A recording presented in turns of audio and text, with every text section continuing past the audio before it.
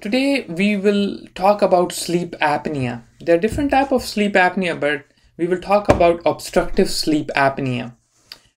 Obstructive sleep apnea is a little different than insomnia.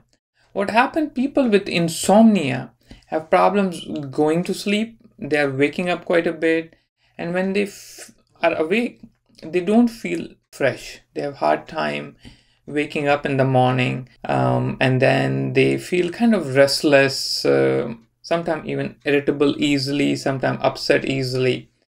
People with sleep apnea, and then we will talk about obstructive sleep apnea, they usually feel very tired. They are going to sleep, and some of the time they are able to go to sleep, but during the night time, throughout the night, they are waking up quite a bit because they are not getting enough oxygen in the brain. The best way to find out if you have obstructive sleep apnea is to talk to your doctor, but there is another way to just look into it. If you have some of the symptoms of obstructive sleep apnea, there is a scale online. It's called Epworth Sleepiness Scale. You can find that scale online on Google or Yahoo, and you can, read about it and you can score that.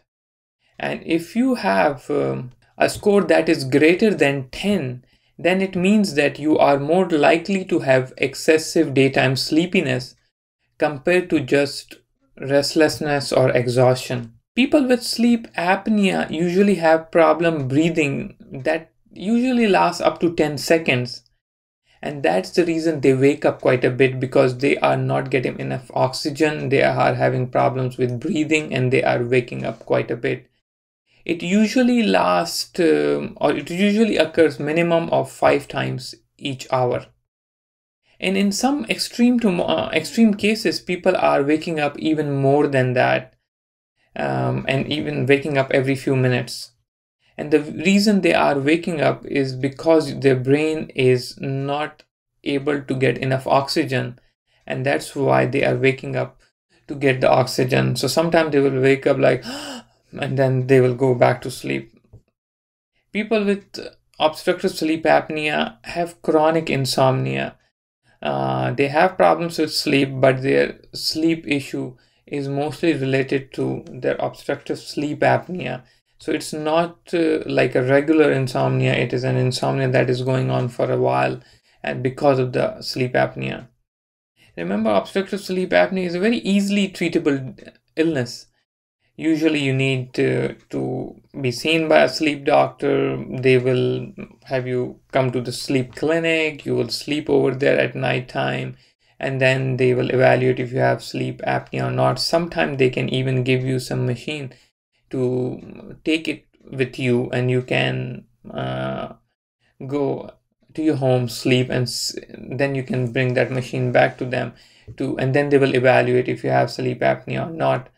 But if you have sleep apnea, you will talk to your sleep doctor, and then he or she will give you a CPAP machine, and you will use it, and it will treat that sleep apnea.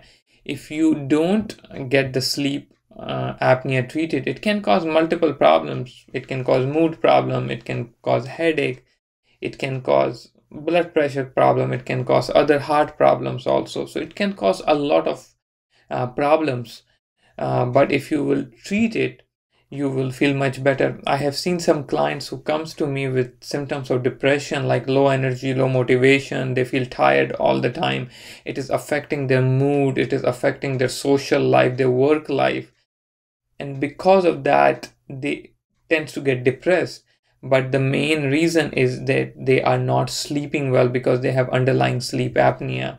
So if you have some of these following risk factors, please consider going online and do the Epworth Sleepiness Scale or talk to your doctor. So these are the risk factors. Excessive tiredness or sleepiness during the daytime with Epworth score greater than 10. Number second is you are being observed by a family member or anyone who is with you at night time, and then you are waking up with trying to breathe, or you snore heavily. The third one is that you have increased blood pressure. The fourth one is that you have the BMI is greater than 35. Another risk factor is age greater than 50, but I've seen in younger people also. And people with neck circumference greater than 17 centimeter in males and 16 centimeter in female are also at a high risk of developing sleep apnea. Usually, male gender has a higher rate of occurrence, around 2-to-1 ratio, but it's an easily treatable disease.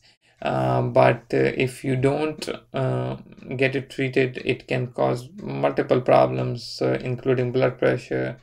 Even sometimes people have hard time with the weight also. They have hard time losing weight. They are exercising, they are following a diet, but still they cannot sleep because they have underlying sleep apnea. So I would highly recommend, if you have some of those symptoms, please consider talking to your doctor. Thank you.